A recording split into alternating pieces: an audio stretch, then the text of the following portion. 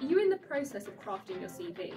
While there's no one-size-fits-all approach, I'm here today to offer you valuable insights on how to elevate your CV to excellence and distinguish yourself in the competitive job market. The initial step entails crafting a distinctive profile, a pivotal element positioned at the CV's outset. This profile serves as a succinct showcase of your fundamental skills, expertise and experience. Consider it as your greatest hits compilation, with the subsequent sections of your CV forming your comprehensive discography. Keep in mind that this profile should be adaptable, tailoring its content to align with the specific requirements and attributes sought by the prospective employer. Aim to strike a balance with your profile, ideally spanning about 5 or 6 sentences. Keep it concise to demonstrate effort without veering into excessive detail. As a guideline, your opening sentence should succinctly introduce your identity, educational background, and pertinent expertise. Subsequent sentences ought to artfully portray your relevant experiences and competencies, substantiating your suitability for the position. Conclude your profile with a compelling call to action, articulating the specific role you aspire to secure and the underlying motivations driving your pursuit. Typically, the second step in crafting your CV involves detailing your educational background. However, as you progress in your career, the emphasis may shift towards highlighting your professional experience. In the case of recent graduates or those with limited field experience, prioritising your education is often the preferred approach. Commencing with your most recent educational achievement, it's essential to methodically document your degree, including the institution where you earned it, along with the precise start and end dates of your educational journey. Additionally, take care to highlight any pivotal coursework modules closely aligned with the role you're pursuing. Don't forget to showcase any other pertinent engagements from your time in academia, such as memberships in relevant societies or your contributions to faculty-related volunteer activities. It's your goal to comprehensively enumerate all qualifications you've earned following your high school education. Now, let's delve into the optional yet valuable key skills section. This section is particularly advantageous when your professional experience is somewhat limited. Conversely, if your work history is robust, you may choose to forego this section. In the key skills segment, aim to enumerate no more than 5 or 6 soft skills, which can span a spectrum from effective communication to adept teamwork and adaptability. What sets a standout CV apart is the ability to substantiate these skills. Remember, employers seek evidence, not just assertions. After each skill, provide concrete examples of where, when and how you've acquired, honed and demonstrated this capability.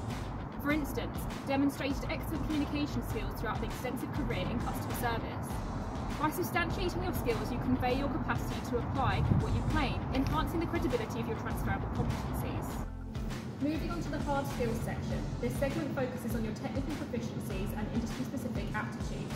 It encompasses a range of competencies, including programming languages, software proficiencies, laboratory skills, and more.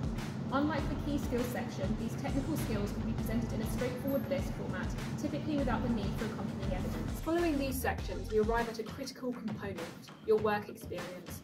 Regrettably, the significance of work experience in the pursuit of a graduate position is often underestimated. Even if your professional history primarily consists of part-time roles, these experiences can be highly relevant for showcasing your soft skills. To ensure a comprehensive representation of your background, be sure to include essential details such as your job title, the name of the company, its location, and the precise time frame of your employment, specifying both the start and end dates. Following this, you'll delve into the crux of your work experience section.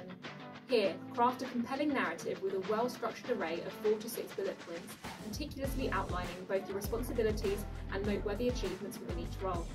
This should encompass what you did, the calibre of your performance, the skills you adeptly demonstrated, and any tangible impact or accomplishment stemming from your contributions. For instance, provided exceptional customer service to restaurant patrons, ensuring swift order processing and attentive care, resulting in elevated satisfaction levels and markedly positive customer experience. Moreover, if you can substantiate your accomplishments with quantifiable metrics or percentages, it can significantly enhance the credibility of your achievements.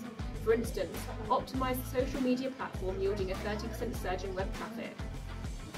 Importantly, don't restrict your work experience section solely to part-time positions. Include any volunteering endeavours or internships you've actively pursued, as they hold equal weight in demonstrating your valuable skills and dedication. Finally, we arrive at the interest and hobby section, which serves as the personal touch to your CV, allowing your unique character to shine through on paper. This section humanises you and provides insight into your personality. Moreover, it presents an avenue to highlight additional skills that may be pertinent to your career. Within this section, don't hesitate to showcase a diverse range of interests, both those directly linked to your chosen profession and those that offer a broader glimpse into your life, such as sports, artistic pursuits, or travel. This diversity can forge unexpected connections with the hiring manager, potentially tipping the scales between securing an interview or receiving a rejection.